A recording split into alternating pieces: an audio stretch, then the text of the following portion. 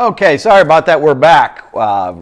Proverbs 31. Satan is the prince of the air, and he can knock out the sound waves. And I guess the unpronounceable name of God got his attention and shut it down. So we're going to come back at you. Hopefully the audio is working. Audio was not working on one of our platforms. I can't remember what platform it was, but we'll start over. Luckily, it was in the beginning. If you can hear me, give a thumbs up. That you're hearing this message. This message is Proverbs 31, as we mentioned before Satan knocked out the audio. Number 31, as we're mentioning, is the unpronounceable name of the Most High God. And that is very important throughout the Scripture. This is where yesterday we're talking about Martin Luther tried to destroy or tried to take the book of Esther out of the canon. And it is God, just like God, to show His glory. In the rabbi codes, every seventh letter they drop the letter, and it gives you a code, and that code was YHWH 31 times. We see in the book of Joshua that Joshua is a type of Christ. His name in Hebrew is Yeshua, just like Jesus' name in Hebrew is Yeshua. God is YHWH is salvation, is what it means in Hebrew. 31 kings He knocked out in the Promised Land. No coincidence. God doesn't work in coincidence. So the unpronounceable name of God, we've got it up on our broadcast, on our live broadcast, but I'll just show you here. In the English is YHWH. So that's the unpronounceable name of God. And if you try to pronounce the letters, it's YHWH. That would be the unpronounceable name of God. And the numerical value, what's unique about the Greek and the Hebrew is not only does every letter have a symbol and a meaning, it has a numerical value as well. And God works in numbers, as we know. Every number means something, and that number comes to 31. So that's 31 is the number of God. So this kind of gives us a clue. Since I'm not in Proverbs 31, we'll go there. Kind of gives us a clue who this person they're talking about. A lot of scholars have debated over the years, who is this king named Lemuel? Lemuel in Hebrew means for God. El, Lamel, is better pronunciation. Remember, El is the singular name for God. Some believe it's an unknown king. Some believe it's Solomon. There's going to be some characteristics of a wife of a king and a real literal a king, but this is deeper than a king. This is the deeper of a king. This is a king in the order of Melchizedek. Remember, Melchizedek is the order that Jesus will be in. He's not in the order of the Levites under the law. He's under a Melchizedek, and the first Melchizedek that we know of in the book of Yasser was Shem. Shem was a Melchizedek, and that's who Abraham tithed to. Melchizedek means Lord and King of righteousness. Has no genealogy. That's what throws a lot of scholars off. Why? Who is this genealogy? Because it's a title. It's the title of our Messiah, this Christ. And this is pointing, this king that this Lemuel is talking about is for God, and is pointing towards the King of Kings, the Lord of Hosts, Melchizedek. What's very fascinating, if you study our gospel studies, when Pontius Pilate put up there in spite to the Jews, King of the Jews, and he put it into the 3 different languages that you can get on our website. If you do the rabbi code of what Pilate put on put up there, King of the Jews, it comes up to YHWH. So God put in code in His Son, YHWH. Isn't that absolutely amazing? Oh, it just gives you chills how glorious God is and every precise thing He does. Because people wonder, why would Pilate do that? Well, He's giving us a code. He's giving us a code that is YHWH. That is number 31. That is the God of the universe. That is in the order of Melchizedek. So let's invite the Holy Spirit to be our teacher. Remember, our Holy Spirit is the third part of the Trinity. The Holy Spirit, it gives us the 9 gifts of the Spirit. And the Holy Spirit is what gives us the wisdom and knowledge that the world cannot give us. Remember the Pharisees, they thought they were all intellectual and they worked in their traditions, but they couldn't get it. They didn't understand it. And Jesus talked in parables. Isaiah said He will talk in parables. He will talk in symbols. He will talk in a language that you have to desperately seek Him with all your heart, and you will find Him. And He will reveal Himself, what? As simple as a child. It's all the condition of the heart, how you seek Him. And you look for the numbers, and you look for the symbols, and the more you peel this back, the more the glory of God sits there. So let's see the glory of God. And the last of the Proverbs, Proverb 31, the number of YHWH. the words of King Lemuel, the utterance which his mother taught him. What, my son, and what, son of my womb, and what, son of my vows? So this woman, who's this woman? This is, remember when God speaks in these parallel, or in these in the word, there's at least two different meanings and gazillion more meanings the more you get back to the scripture. So he's talking about a literal woman and a literal king. But he's also going deeper. The woman is representing who? The bride of Christ. So there's, what? Sons of my vows. The vows of following the Lord Most High. Because if we're seeing that if this was truly Bathsheba telling this to Solomon, Solomon didn't listen to his mother because he didn't do these things. This is a king and a higher order, higher ranking, the king in the order of Melchizedek. Do not give your strength to women, nor your ways to which destroy kings. Is it not for kings, O Lemuel, which means for God? It is not for kings to drink wine. Solomon and David didn't get that one. They didn't get the memo on that. Some say, well, Jesus drank wine. Yeah, he did. He did one of the first miracles. He turned water into wine, but we know Jesus was not a drunkard. He drank wine, and back in the day, and you know, there's a big debate in Christians whether you should drink wine or not. And nothing in the scripture tells you that you should not drink wine. It says you should not get drunk. And to put it in perspective, the water that they used to drink at ceremonies like that. Remember, when Jesus turned the 6 pillars of water into wine, this was a Jewish wedding. And the weddings would go on for 7 days. I mean, we in the United States have a wedding, and it's 4 hours, and everybody's pickled by the end of the 4-hour period, or however long it is. Well, these weddings went on for 7 days. So the alcohol content of the wine back in that time was like a 1:45 ratio. You can actually get that on Chuck Missler. I think it's Chuck Missler or Perry Stone did a study on this. It's misconception that they were drinking regular wine like we do. You know, you go get a bottle of wine. It could be, you could have 1 glass and it's too much. And the content of the alcohol changes so dramatically. But back then it was very, very watered down. So either way, Paul tells us to drink a little. Tells Timothy to drink a little wine for his stomach, but not to be a drunkard. And that's the key to this. Do not, nor for princes into intoxicating drink. Why? Because first of all, it goes against God's precepts and commandments. Why does God not want you to drink? Because you lose your intelligence, reasoning, and judgment, and the evil one can come. And if you're a king, you don't want to be drunk when the evil one comes. Yeah, David had a history of being a drinker. If you go to Israel and you follow on a true guide that really knows the history of Israel, they'll tell you that David was he threw him back. And if you study our study in Samuel, we show you that is true from the scripture as well, because it was in the middle of the afternoon. And he was by himself, and a king shouldn't be by himself, and he shouldn't be in his bed in the middle of the afternoon. Then he may have been sleeping one off. So we know Jesus didn't do that. Jesus is the only one. So this is a king of a higher order, of the order of Melchizedek. Lest they drink and forget the law. So if they drink and forget the law, Solomon did. Solomon forgot the law. Remember in the book of Genesis, most people don't realize this. In the book of Genesis, some scholars will tell you, well, God never intended to have a king. There was never intention to have a king.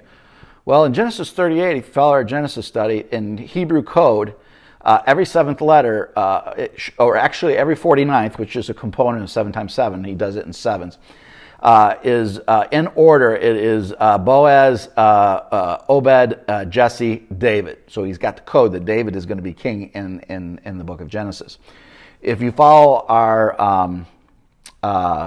so Genesis 38, if you follow our book of Ruth study, 10 generations from Perez, David is there, which means that 10 generations from an illegitimate child, which Perez was, from Judah and Tamar, was King David. David was always anointed to be the king of Israel, and Judah and Israel in united. And then, David was always always going to be king. So God always had a plan for a king. It's not like God changed his mind and there was a king, because he put a decree in the law in Genesis what a king should do.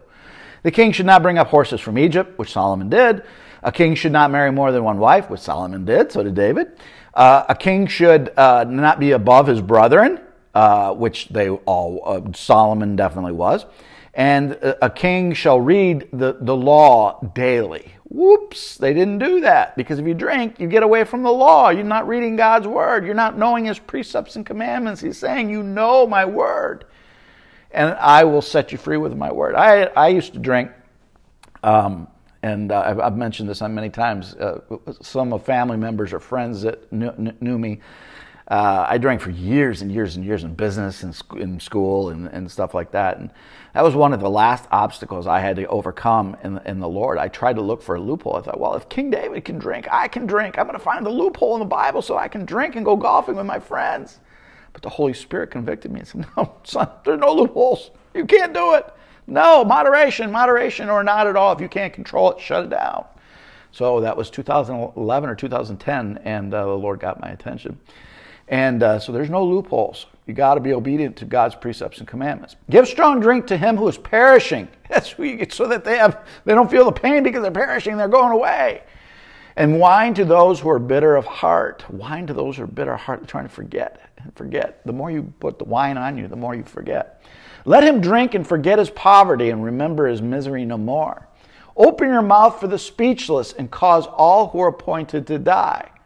Who can open a mouth of the speechless and cause all who are appointed to die? No king can do that. I mean, a king can say, off with your head. But king can't open your mouth of the speechless. This is showing you somebody that's not a regular king. And it's showing you somebody that's not a regular prophet or a regular priest in the order of the Levites. Remember in the gospel, under Jewish tradition, if a demon got into a person, you were supposed to ask that demon to speak its name, because every demon has a demonic name. And once you heard that name, a prophet or a priest could rebuke that demon. The disciples could rebuke that demon. That's where Jesus asked, "What is your name?" And on the other side, the area of the Golan Heights. He said, "What is your name?" He said, "My name is Legion, for we are many." The 2,000 that went into the pigs that we see in the book of Mark. So the only way a priest or a prophet or a man of God could actually pull a demon out of a person would be if they said the name of that demon. Well, man, Jesus did it several times. The mute would go up to Jesus, and he pulled that demon out of there, and the people were amazed. They said, "We've never seen anything like this." Because it's impossible, but everything is possible with God. He's more than a prophet. He's more than a priest. He is God in the second hand. He is the Son of God. He is the second of the Godhead. He is the King of Kings and Lord of Hosts in the order of Melchizedek. Only Christ could pull a demon that was speechless out, and they couldn't open their mouth. And that showed you that he is God. Open your mouth and judge. And he can appoint them to die. What does that mean? They choose to go away from Melchizedek, the Christ, the Messiah, and they're appointed to die the second death at the white throne judgment. This is the end. This is the end of the earthly reign. And this is where our Melchizedek on the seventh day will come down and complete the Davidic, or start the Davidic covenant and complete the Davidic covenant. Open your mouth and judge righteously. Only he can judge righteously. There is no king ever born that can judge righteously. And none of the kings did. If you follow the kings in Israel, none of them did. If you follow the kings in Judah, they would go good king, bad king. Even if you were a good king, you weren't up to the level that God wanted you to do it. We see that Josiah brought the word of the Lord back into the king's palace. After many, many, many years, they weren't doing what the law said. And even Josiah fell short of the glory of the Lord. Hezekiah, one of the good kings of Judah, fell short of the glory of the Lord. There's only one king that can do it righteously, and that is the Melchizedek, the King of Kings and Lord of Hosts. And plead the cause of the poor and needy. Who is Jesus always saying? Plead the cause of the poor and needy. Let the poor and needy come to me. Who can be a virtuous wife? Only a virgin. So now he's got a dual meaning behind this. Yes, a wife of a king, but this is deeper. What are we called if we are truly of Christ? We're called the bride. We're called the church. He is the bridegroom. We are the bride. We're waiting for the husband to come and ask his bride, us, the church, to be united with him. That's why everything is around the Jewish wedding ceremony. That's why everything Jesus did was around the wedding ceremony. If you get a study of the 5 virgins who had their lamps lit, Those were 5 virgins that were waiting for the bridegroom. The lamp represented that they were the church, they were saved. The virgin represents that Christ washed their sins away. The olive oil represented that they were filled with the Holy Spirit and they were anxiously awaiting the return of the bridegroom. And the other 5 virgins didn't have their lamp lit. They were saved, but they weren't on fire for the Lord. They weren't filled with the Holy Spirit. They were denying the Spirit, and they fell asleep. They weren't ready. And that's why the Feast of Shofars represents the 5 virgins that have their lamps lit. And the wedding ceremony, they all go on hand to hand. Jesus told us that you won't know the time of my coming. You will not know the day or the hour. He's very precise, but he says, you hypocrites, you can tell by the color of the sky what the weather is going to be tomorrow. But you don't understand the seasons. We're moving into a new season as the angels are opening up the last latter-day season.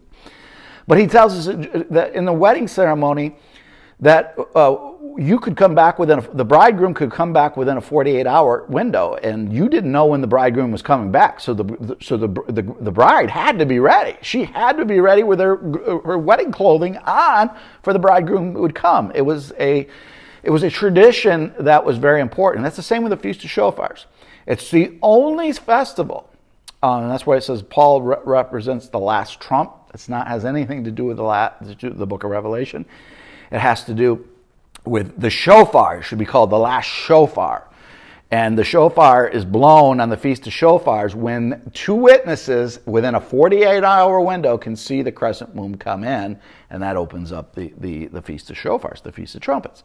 Same thing with a 48-hour window as the bridegroom coming to get the bride. That's why it's so important to understand the 10 virgins and which 5. 5 is grace. Remember, both have grace, but only one will be harpazoed because of the condition of their heart, their church, filled with the Holy Spirit. And you notice they had the church. They were the church. They were holding the lampstand, which we see in the book of Revelation is the church. They weren't in a building. They were in the church. They are the church. We are the church. Don't let anybody tell you the church is in a building. No. We are the church. Denominations has got this all wrong. We got to know what the word of the Lord says. That's why we need to know the Old Testament. If you don't know the Old Testament, you're like, well, what's the 5 virgins mean? Everything is explained through the Holy Spirit. So who can find a virtuous wife, for her worth is far above rubies? It's based on the condition of our heart. That's the church. Christ is looking for a pure heart that's going to give up their heart for him, and are going to be anxiously awaiting his return. It ties to the church of Philadelphia too. Jesus said to the church of Philadelphia, remember, if you read the 7 letters to the 7 churches in the book of Revelation, Jesus said, he who has an ear, let him hear what the Spirit says to the churches, plural. It's 7 letters written by Christ himself. 7 is the number of completion. But only one church was given the promise to be spared the time of Jacob's trouble that the world has never seen. And that was the church of Philadelphia. So we have to study the characteristics of the church of Philadelphia. What did they do? What did they do? They never denied his name, and they never denied his word. The world thought of them as meek and least, but they were on fire. They were the virgin who had their lamp lit. They were anxiously awaiting his return. And what does he say to the church of Philadelphia? Because you never denied my name, you never denied my word, I will make you a pillar in my new Jerusalem. Wow. There is no better reward than be a pillar in the new Jerusalem with Christ. Oh, what do we have to look forward to? That's why we want to emulate with our heart the church of Philadelphia. The heart of the husband safely trusts her. Jesus Christ trusts us when we give him our heart. So he will know lack of gain. He will guide us in all things. He is our provider. She does him good and not evil all the days of her life. So true. She seeks wool and flax, and willingness works with her hands. God wants us to work. The church needs to work with her hands. She is like a merchant ship. She brings her food from afar, the bread of life, spreading the food, spreading the bread of life. And for the glory of God, it's great to say that his glory is literally in every single nation under the sun. Every nation, his glory is in. 5 million followers, starting to grow on some other platforms because of the Facebook. We still ask for your prayers on Facebook because they're trying to, their algorithms are trying to lower us down. And the attacking, so far there hasn't been an attack in at least a week, so hopefully that's all rolled together. But God's hands on it. It's his ministry. We have 4 His Glories today. churches in the world, and soon God says we will have his glory nations everywhere. Every single place in the country will have his glory. And he told me in a prophetic word probably a couple of years ago, 2 years ago maybe, and my mom confirmed it. She got the same confirmation. I'll read that someday because it's a great, some of these personal prophecies I've never read that I've gotten, and then my mom has confirmed, which is just absolutely amazing. I will get a prophecy and I'll write it down and I'll say, or I remember it. I'm bad at writing it down. Well, she writes it down, so I'll say, God told me a word, and I'll ask her to say, we ask God to give you a word. It's just 99.9% of the time is bing, bing, bing, bing, straight on. And one was what I'm getting to, that there's going to be a his glory Jerusalem. I can't wait. I'm going to spend 2 to 3 months in his glory Jerusalem. I told my wife that, and she's like, oh, good, just go away. It's okay, just go away from your family. I said, no, you can come too. You can spend time in Jerusalem. There's more. I'd rather spend time in Jerusalem than Ohio or Michigan or wherever. Jerusalem is the city of truth. Whew. If you haven't been to Jerusalem, Jerusalem changes your life. And that's the city that God puts his name in the order of Melchizedek. She also rises while it is yet night and provides food for her household, the portion of her maidservants. She considers a field and buys it. For her profit, she plants a vineyard. We're planting for God. We're planting for his glory. We are the precipice of the outpouring of the Holy Spirit, the greatest Spirit outpouring, even more than Pentecost. And it's going to be the last great harvest, the vineyard. The vineyard is going to be ripe. The harvest is going to be full, but the workers are few. God is saying to you today, saying, I need more workers for my glory. Are you going to go out and with the great outpouring of the Holy Spirit and bring in this last harvest? Because these vineyards are being planted. My church, my true church, is planting these vineyards. They're doing the things of the Lord. You want to know what a true church is? Again, the church, as we said, Christ has always said it, it's called the ecclesia in the Greek. It's not the denomination. There's never been denomination. Man-made denominations. God always intended to be one church, one ecclesia. Remember, Christ is the head. We are the body. That's it. There's no this church, that church, or this church is better, or this is the only way. It's Christ plus nothing. Christ is the head. We are the body, period. The lampstand is us. We got to be filled with the Holy Spirit.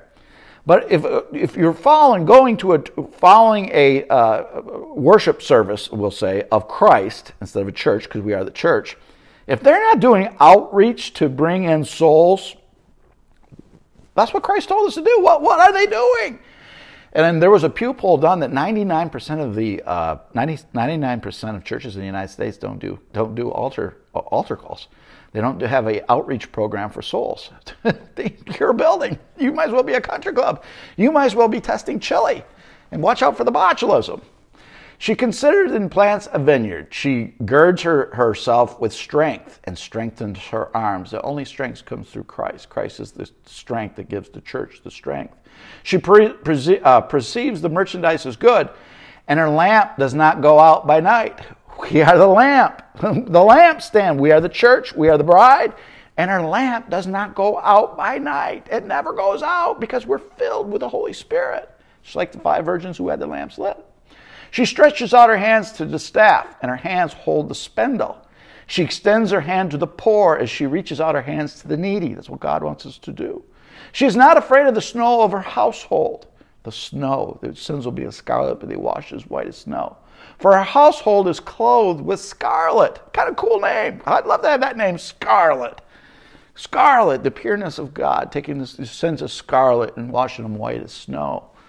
She's clothed in scarlet. We'll know that she's clothed in scarlet because these are scarlet and purple and fine linen are royalty. And it says in the book of Revelation that we'll be kings and priests, like our king and priest Melchizedek. That's different than the Old Testament, and this would be the type of colors that you would wear, scarlet and purple and fine white linen. She is not afraid of snow, and she's clothed with scarlet. Cool name, Scarlet. Did I mention scarlet? Okay. She makes tapestry for herself. Her clothing is fine linen and purple. And her husband is known in the gates. Yes, he's known in the gates. Known in the gates means, in ancient Israel, if you studied our study in the book of Ruth, Boaz was a leader of the city. He was a kinsman redeemer. He was a blood redeemer. He was a type of Christ. He redeemed Naomi, which is a type of Israel, and he redeemed Ruth, the bride, the Gentile bride, the church. So the leaders at the gate in the old cities, yes, they had gates, they had walls, and you had to be vetted before they came in. I know our politicians don't want to hear this, but that's in the Bible. That is biblical. Even heaven has walls, and you have to be fully vetted. So they would meet at the gates. The authority of that city, the city council, would meet at the gates. That's what he's referring to. Her husband is known at the gates. It means he has high authority. And there's only one that has high authority, and that is Christ. When he sits among the elders of the land, he sits among them, but he is in the order of Melchizedek. He's higher. She makes linen garments and sells them and supplies sashes for the merchants. Strength and honor are her clothing. Back in ancient Israel, it was based on the clothing you wore. And the authority that you had was based on the hem of your garment. I have a prayer shawl from Israel. You can see the Hebrew on this. This is from the old city of Jerusalem. This would be the tassel of your prayer shawl. This would be the hem of the garment. This would give you authority. The authority of ancient Israel would be similar to like what we would have in the Marines today. You might be a sergeant, or you might be a colonel, or you might be, my grandfather was a colonel in the Marines, and I didn't make it to be a colonel. I was only a lance corporal. So that would be your stripes would show you, or your would show you what rank you are, and that's the way it would be in ancient Israel. Remember in our study in the book of Ruth that she put the garment over her feet as the redemption, because his authority was in the garment. Remember the woman who was bleeding touched the hem of the garment of Christ and she was healed. That's a sign of authority by the hem of the garment, and that's actually the tassel here on the prayer shawl. So she shall rejoice in the time she opens her mouth with wisdom, and on her tongue is a law of kindness. That's the church. Are we a tongue of law of kindness? Because the old king's wives didn't do that. Well, there was one king's mom that was just a wicked old witch, to say the least. But this is talking about the church once we're cleansed. Do we have the tongue of kindness? And do we have the law on our heart? She watches over the ways of her household, not just her own household, but the household of the ecclesia, the church. And does not eat the bread of idleness. She's not lazy. She's not a sluggard. We're not called to be sluggards. We are to move forward in the glory of God, because tomorrow is never given, and God wants us to go out and prepare for the last harvest. Prepare, and invest in those ministries that are going out and sharing the gospel to bring out every soul. Because no matter what we do in the end of the day, it's the soul of people what matter. I mean, we can feed the poor. We can have chili cook-offs. I mean, we can tell you great Bible studies. But at the end of the day, the only important thing is eternal planning. Where is your soul and spirit going to go when your heart stops? And we're coming to the end. So we are got to call on this last harvest. Bring them in. We don't have time to do anything other than bring them in by the truckload. And there will be the greatest coming to Jesus Christ in the history of the world, and this last great harvest is upon us. Her children rise up and calls her blessed. What a great thing if your children will call you blessed.